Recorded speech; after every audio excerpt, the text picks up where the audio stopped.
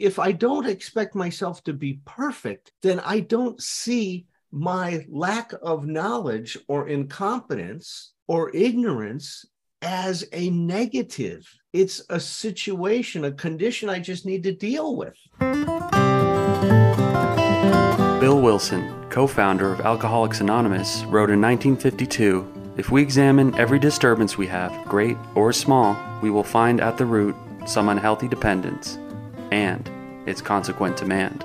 Wilson suggested that if we could identify and continually surrender these unrealistic and unrealizable demands, that we may then be able to accomplish what he imagined to be the recovery's next frontier, something he called emotional sobriety. Flash forward 70 years and join psychotherapists and best-selling authors Thom Rutledge and Dr. Allen Berger, who have taken up the mantle of exploring Bill Wilson's new frontier. Welcome to Emotional Sobriety. Welcome to Emotional Sobriety, the podcast, the next step in recovery. I'm Thom Rutledge, and I'm with my brilliant colleague, Dr. Allen Berger, and our also brilliant producer, Patrick Newman. I've had COVID. I noticed I had a little memory lapse. I forgot your name there for a minute, Patrick, but it's COVID. I'm going to blame everything on COVID for a while. I would do that. I think that's, first of all, Thom, it's so great to have you back. And I'm sorry you've been so sick. And it's amazing how sick you can get when you're chocked full of vaccine. Just imagine what you would have happened. I mean, it's really, this is going to fit into our topic today too, because I mean, talk about simultaneously feeling like shit and being filled with gratitude. It's like, yeah, because it really, I don't think it ever really left me that, you know, and just in terms of compassion for everyone who's had this and everyone who had it. And I know you had it, but you had it before vaccines, right? I had it once before and once after, and there was a noticeable difference. Wow. Noticeable the first time, because I know that the first time you when you talked about it, it's like you had some of those symptoms that just would not go away. I was telling Patrick before we got on the air today that those residual symptoms lasted, I think, up to a year for me. Fatigue, foggy mental cognition, right? I mean, forgetful. I would forget things that I'm usually, I have a pretty decent. I mean, that's scary. I mean, you know, we make jokes about stuff like that all the time, but that's scary for us. I mean, I'm not saying it's scary for other people, but it's like, if we have a skill set, it's in our minds. And it's like, you know, when you know, I'd be okay if I can't walk very well, but it's like, I need to think. So I'm glad we're all still standing. How you doing, Patrick? Oh, I got sick too. I was doing some traveling to see friends, and I was just kind of dogpiling, like, you know, just wrapping up business with different kind of like friends and, you know, business partners, and moving and shaking, and also preparing for my girlfriend to move in, you know, a big life event, and just managed in the travel to get super sick. Took 3 subsequent antigen tests for COVID. They all came up negative. So I'm not sold on the bug I caught having been COVID, but no matter whatever it is, it's just really knocked me down the last week. And this has been our moving week. So loading trucks and just like, and you know what, I was gonna try to dovetail this into our theme for today, because I found it very difficult to stay present. I found it very difficult to stay on the ball and to, you know, navigating the interpersonal conflict with my partner, as my body was failing me. And, and, you know, I just really think that for me, I mean, the notion of presence really comes into play, like when I'm in conflict with others, and I just have a fight or flight kind of like, I just want to not have this conversation. I just want to go to another room and then never resume, actually, just, you know, just not be in the hurt locker. Well, that's, and Alan, I bet you have this experience too. I mean, one of the tools that in terms of working with people with communication issues that we have all the time is you know, it is important to be everybody to have the ability to call a timeout. But the rule that goes with that is that if you call the timeout, you have to call it time back in. And it's like, yeah, that's the one that comes up. It's like, you know, the fear from the other person is always going to be, well, yeah, that he or she may say, you know, I need a little break here.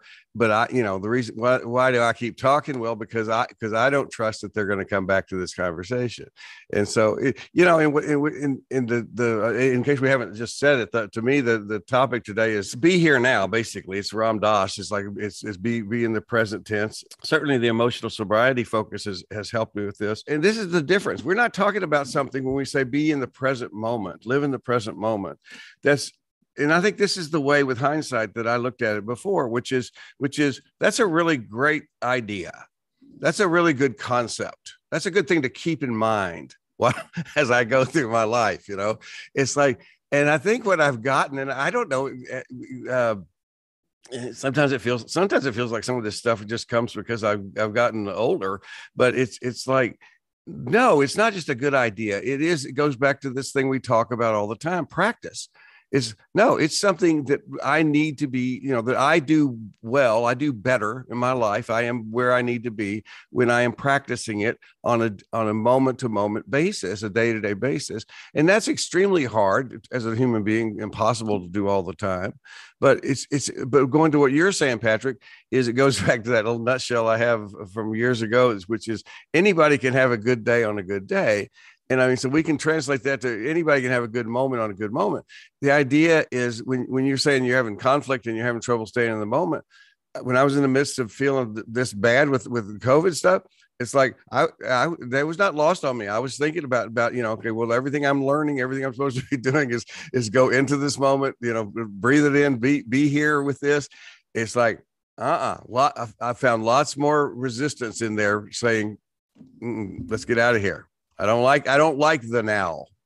Oh yeah. No, I went into worm mode. I think I'm gonna call it, you know, just you know, the least heroic. And you know, I was literally, we were moving boxes into the moving truck, and we'd hired a couple movers, but they, you know, we had them for a set amount of time, and then when they were off the clock, I had to kick in and like move a bunch of heavy shit into the U-Haul. And I just like, for a good part of the morning, I just hid in the car and just like sweated and just, you know, and just, you know, like the exact opposite of how I want to look in front of my significant other most of the times.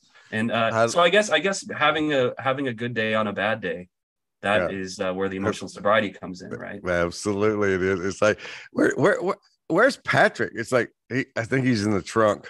It's like, you know. Exactly. Or in one of the boxes. He crawled in one of the boxes.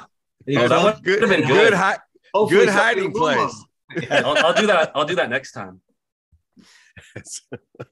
Prepare. Yes. And if you're, and those of you listening, if you're going to use that, be sure you prepare a box ahead of time with, you know, with some comforts, you know, a pillow, some snacks, you know, things like that.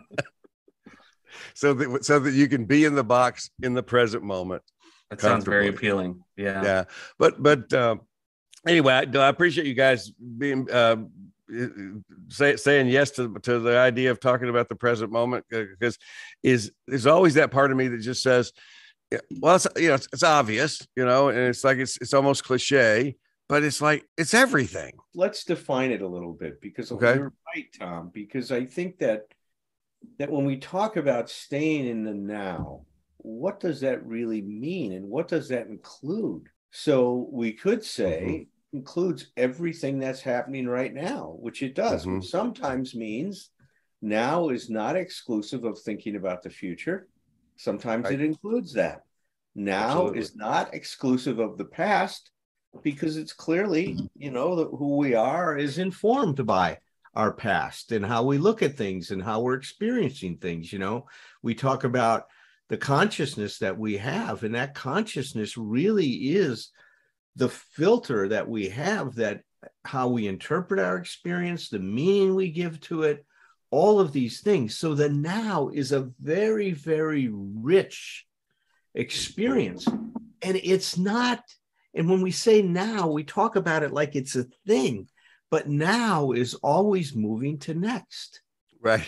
No, that's two things. It was, well, one is there was a woman in a workshop of mine I did probably decades ago now that came up with, somebody asked the question. We were talking about one day at a time in the recovery program.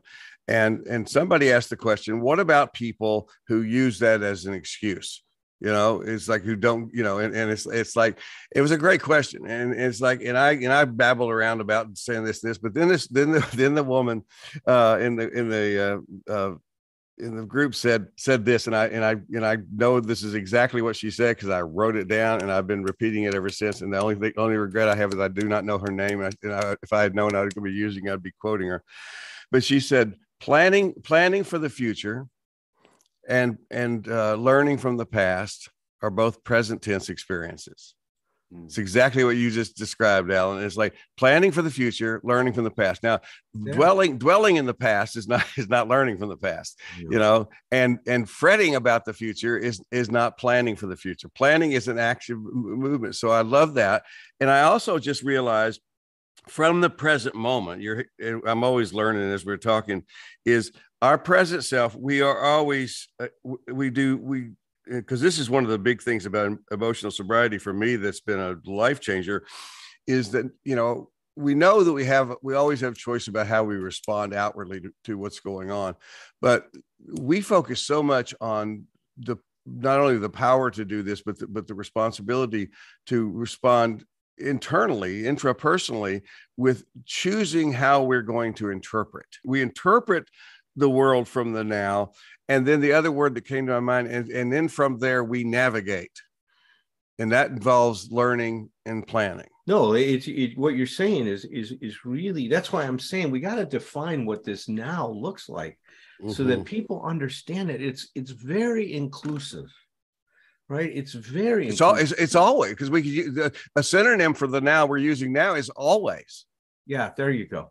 That's a nice way to say it. And I couldn't agree more with you. One of my favorite nutshells that you have, and that I got exposed to very early on when we started working together. I think you made it into a little button or something like that. And I've got it somewhere. And it was learn from your past. And get the hell out of there. Get the hell out of there. To me, you captured so much of the essence of healthy behavior, right? Is that we process our experience, we learn from it. Now, we could ask ourselves, what keeps us from the now?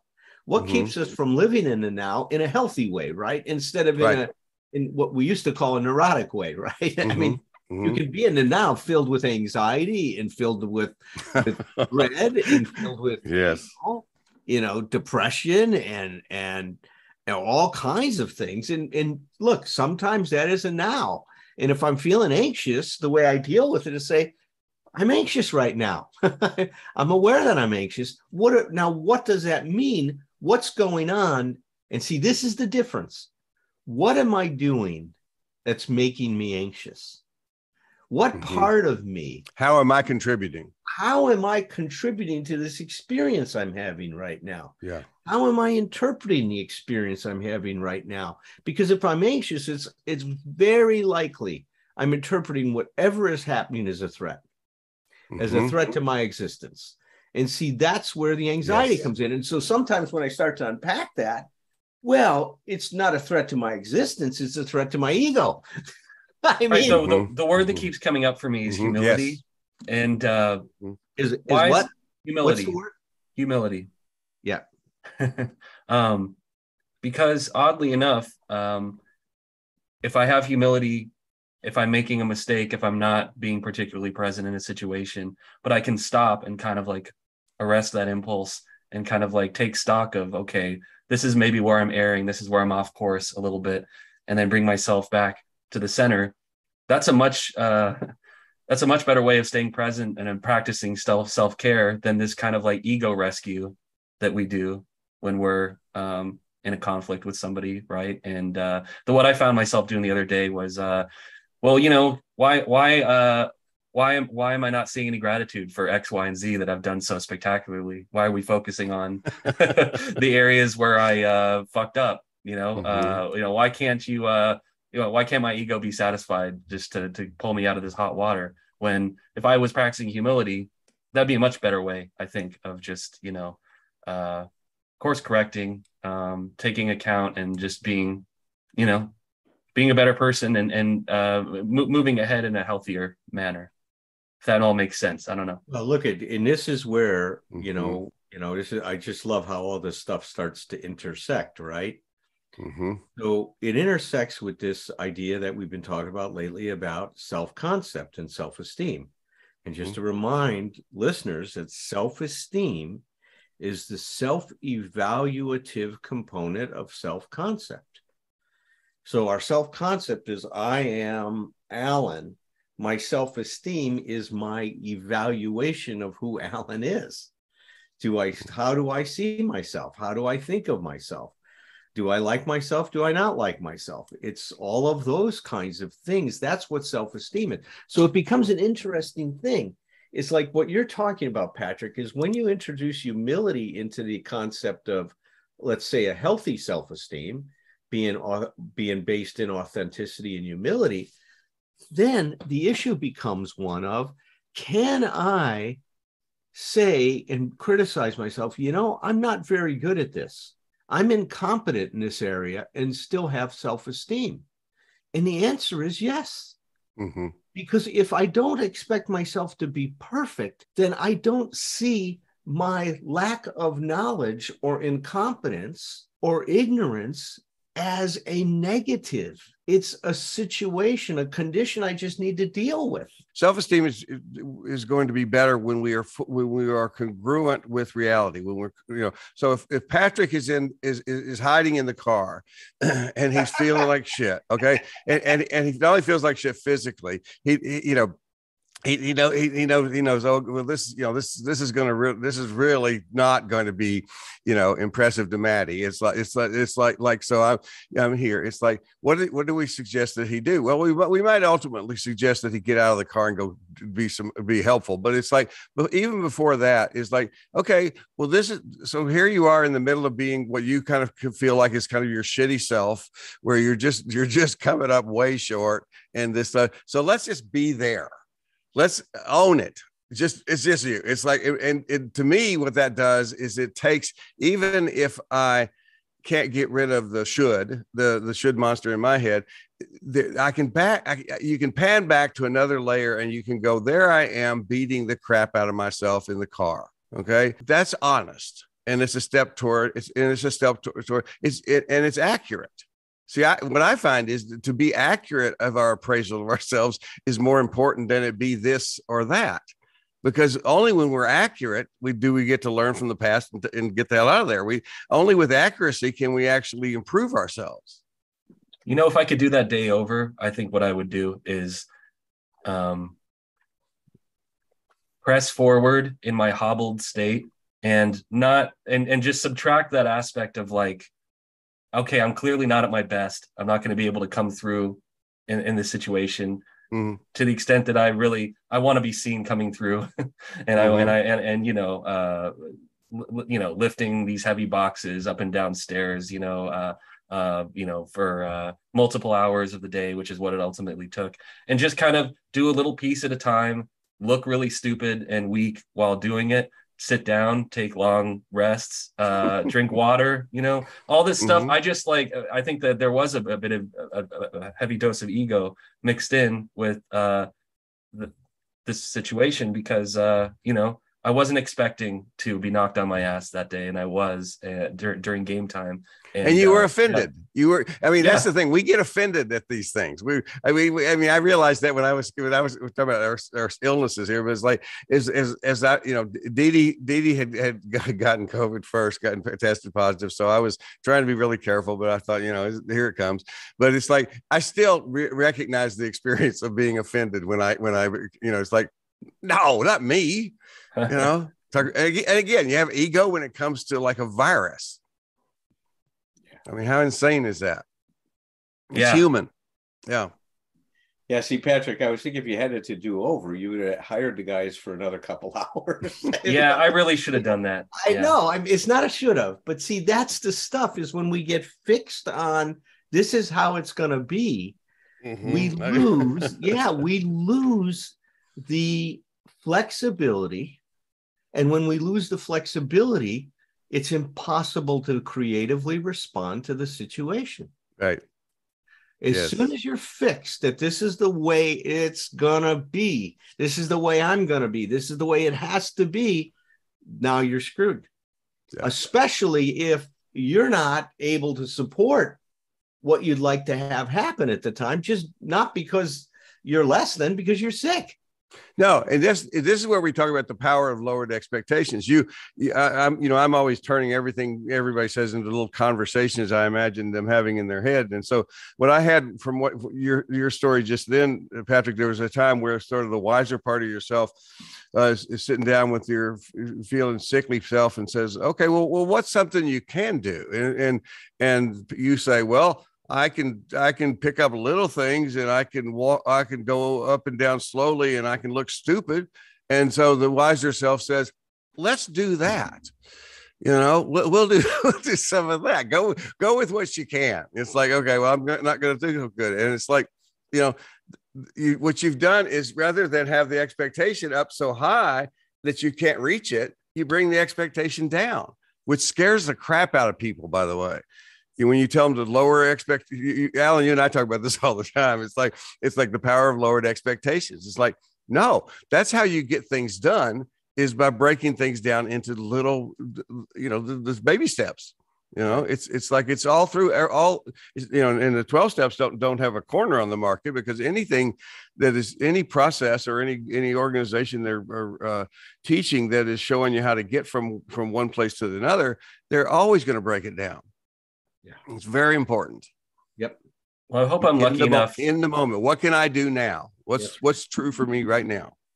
Yeah. Well, I could use the practice. I mean, I think what you guys said about practice in the beginning. You guys have been at this a while, and I think that like the results are evident. I mean, you guys, you've done all this. Did he just tell us we were old? Did he just say that? he brings it up a lot. It's like, it's our producer. Right? And he's telling us that we're old curmudgeons. Well, in fairness, we probably should stop referring to him as the punk. But it's hey, it's in my opinion, it's much cooler to be Obi-Wan than Luke. That's good. No. I don't know. Well, I tell you what. Both, to tell you the truth. Right.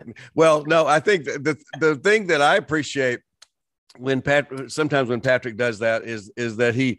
And we've had some experiences with that a few times on the podcast where he will imbue us with powers that are beyond ours, and it's like because we're older, and because we're relatively articulate about this stuff. It's like he'll say, "Well, I'm glad you guys probably don't have this issue," and we're going like, "What?"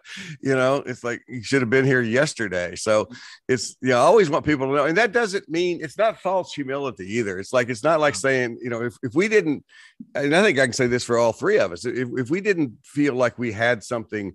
If we didn't feel like we had something to share, if we didn't feel like we were, ahead of some people on the path as we go along, not as a competition, but just as a process, we wouldn't be here to do this. We wouldn't do what we do. One of the things I'm getting today from this conversation is one more time that word humility becomes a key component to talking about another subject, which is present moment, being in the present moment.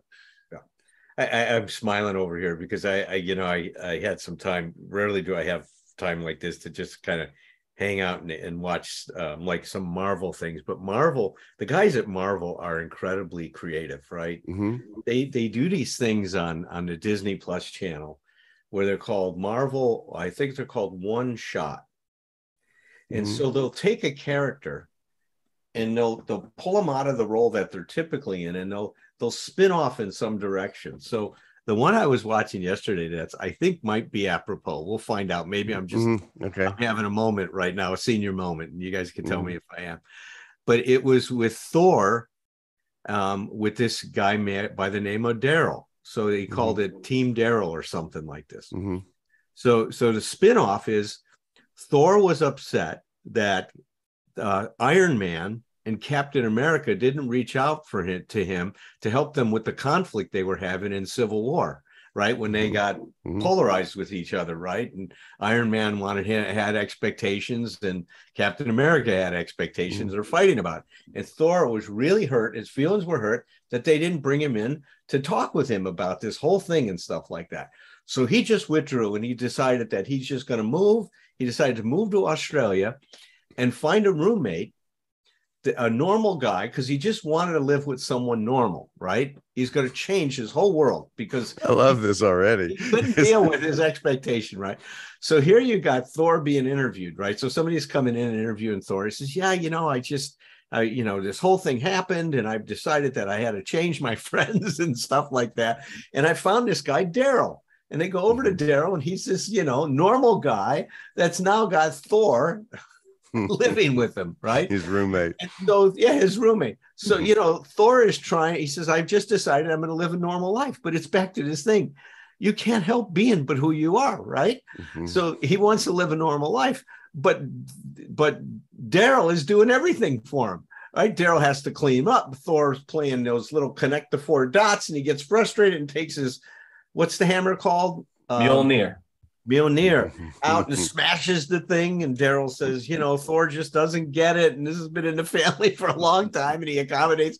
And then Daryl turns to him and says, Thor, we got to pay bills. And Daryl, Thor says, well, bills, do we have to do it now? We can do it later. And he says, Thor thinks in terms of centuries, not in terms of weeks. It's great.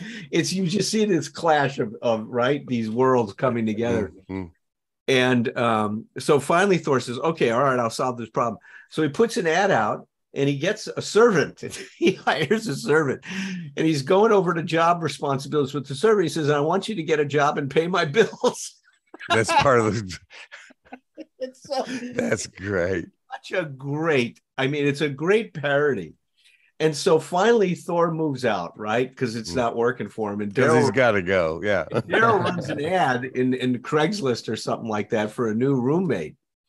And Jeff Goldblum, is that his name? Yeah, Jeff Goldblum. Jeff Goldblum responds to the ad, and he is, God, what was his name? He's something like Master of the Universe or something. And he moves in, and he's worse than Thor. It was hilarious, man. But if you guys get a chance, you want some. All right. And at the same time, a confrontation with these expectations, right? And having a hard time living with the now, because if I place all my demands that the now is supposed to look a certain way, it's deadly. We're talking about that with you, Patrick. If you come into it saying it's got to look like this, then I'm not going to be able to cope well with what it is.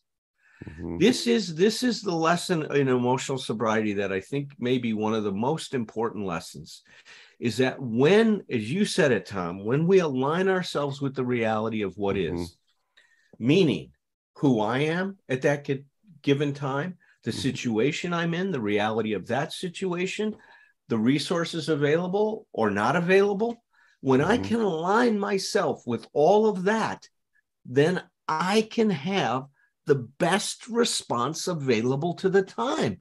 And most of the time, it's not going to look like anything that I thought it would. I think one of the things that we can emphasize here that does not naturally come in the way we think about it is honest, healthy self-criticism. Sometimes we talk about so much negative self-criticism or unfair self-criticism that sometimes we almost take the meaning out of the word criticism, which was we need to be part of being in emotional sobriety is to be good at critiquing ourselves, to be honest and to be self-critical. It's like, so that's why I make the distinction between self-criticism and self-condemnation. It's like, because condemnation is basically there to it's like, it doesn't matter. The opinion is always going to be the same. No matter what I did, it was bad. But self-criticism helps us improve. And so the idea of being in the present moment includes very often as human beings being aware of how we are seeing ourselves as maybe coming up short. It's like, okay, It's like, and I mean, one of the most important things we can possibly do, certainly in my life has been the case, where I can actually acknowledge that whether my wife has pointed something out to me that's true and I don't need to be defensive, but then later, even how I can do the same thing. I that wiser part of me can come in and say, like Tom, you're not really doing everything you can do here. It's like you got some work to do on this stuff. And for that other part of me to be able to sit and listen with humility and say, okay, I can do better. But it's not like I'm doing that so I will then move to having healthy self-esteem, like you were talking about, Alan. No, healthy self-esteem is what happens when you're doing it. Yeah, that's right. In that moment. Yeah. Yeah. In seeing I'm learning. And look, I'm learning. Right. I'm learning. I'm seeing that, that what I'm doing now, how I'm dealing with this is working for me. I feel good about it. See, then you get that feedback from the experience you're having that, wow, I feel good about how I have dealt with this situation. Mm-hmm. And you let go of all the shoulds. It was just a very minute example of that. Yesterday, we were dropping off Maddie, and it was kind of a hectic morning. I take the girls to they have a tennis lesson on 9:30 to 10:30, and then Maddie has tutoring from 11 on. And Jess, we had to drop the car off and all this other stuff to get, the smog check and stuff like that. Registration's coming up. So we pick her up, and she rushed out of the house, and she forgot to bring these worksheets that she needed to bring to the tutor to have, help to get Maddie some help with these things. And so she's going, oh my God, how could I forget that? And she said stuff. And I said, well, wait a minute. Is your mom home? She goes, yeah. She could take a picture of the worksheets and text them over to you. We could text them over to her. She goes, oh God, yes, we could do that. So see, it's like she would have shown up, beaten herself up over that she forgot about it and lost sight of another possibility. And see, this is what happens. And you and I can't express this enough. When you get into condemning yourself and faulting yourself for who you're not, you cannot see what you can do at that particular point in time to solve the problem. And so your solving problem capability drops to zero, not because it is zero. It's because you're focusing on who you're not and not what you can do. One interesting point about that I made to a client not too long ago is when you talk about, and this will apply if it's your inner saboteur, inner culprit is your eating disorder, or your addiction, or your self condemnation, whatever it is. But what I say is, one of the reasons we need to be able to, in recovery, in our all branches of recovery, including emotional sobriety, is we need to be able to do that is because for these saboteurs in our head, they're always focused on the present moment. They, I think I use my alcoholism as an example. My alcoholism is never worried about whether I'm going to drink tomorrow. Yeah. It's like if he wants to get me back, he only wants to talk me into it right now. And that's it. And that's all he ever was. As a matter of fact, back in the days when I was still drinking and battling back at knowing I needed to quit, he never made the argument that I know that's not true. What he said is not today. Yeah. So and so what happens, what you're talking about, is that condemning voice comes in, and it is so focused in the present moment that when we go with it, then we're in this really dark and a very inaccurate view of ourselves in that present moment. The idea there is we need to know that enough to where we can say part of our practice is to break out of that. I call it do the cartoon shake off. Wait a minute. It's like, this is not right. I've got to find another way to do it. And I love what you just said, Alan, because what that does is it takes you to a place where you can step back into problem solving. Right. Yep. That's right. That's exactly what. And that's one of the things you can only do problem solving from the present moment. And this is where I love the wisdom of Virginia Satir. She was one of my Obi-Wan Kenobis, Patrick. Yeah. She said, life is what it is. It's how you cope with it that counts. See, and that she got that. It's the coping that that's the important thing. And our coping gets diminished when we're into shooting on ourselves, when we're into, putting on this expectation that we should be someone we're not, and trying to live up to this idea rather than, being authentic and standing for who we are and then dealing with it. Because like I said, there's so many possibilities that we can't see when we're condemning ourselves. Yep, exactly. That's huge. Yeah. Well, God, this has been great fun, man. So listen, Thom, it's so good to have you back, man. It warms my heart. I missed you guys. I missed you too, man. I'm just glad. I was worried about you and Dee Dee. I'm glad you guys are okay. I appreciate you guys both checking in on me. Yeah, how is she? She's doing good. She's doing good. She, it's interesting. We both had kind of different residual stuff, but she held on to the cough a little longer. I held on to the headache, and testing negative now, so we're back among the living. There you go. You just reminded me. The headache was one of the worst things that I experienced through the whole thing. Yeah, it was a splitting headache like I've never had. Now I had a little bit of that when I was right in the middle of it, but that, even afterwards, it was like it was kind of this dull, get on my nerves headache. Listen, so I don't envy you that, because you can't ignore the things that happen in your head. You can't ignore. Can't ignore them, man. You really can't. All right, guys. So it'll be next week. It's good to reconnect. Mm-hmm. Yeah. So let's do it again. Yeah, let's do this again next week. Yeah. Wonderful. We'll see you guys next week. And I just want to say that between Thor and Jeff Goldblum, I'd pick Thor because, the bathroom might not be in as good a shape and you might be missing some things from the fridge. But just in terms of like personality, Thor all the way. Hey, it was so funny. Jeff Goldblum, he had this staff. And if people didn't do what he wanted, he could melt them. And that they were putting a band together to record some music for their videos. And this one guy wasn't playing some of the notes that he thought he should play, and he melted them. Tend your life, tend your myth. Cultivate your narrative with whomever you're with. Then with glass in hand and children on one knee, bring some stories, bring your stories back to me. It ain't a crime to be a human. Never be ashamed to be yourself. Rest assured that whatever you're doing will entertain me like nobody else. So here's to us, my old friends, until it's time to drink the wine and break the bread again. With glass in hand and children on one knee, bring some stories, bring your stories back to me.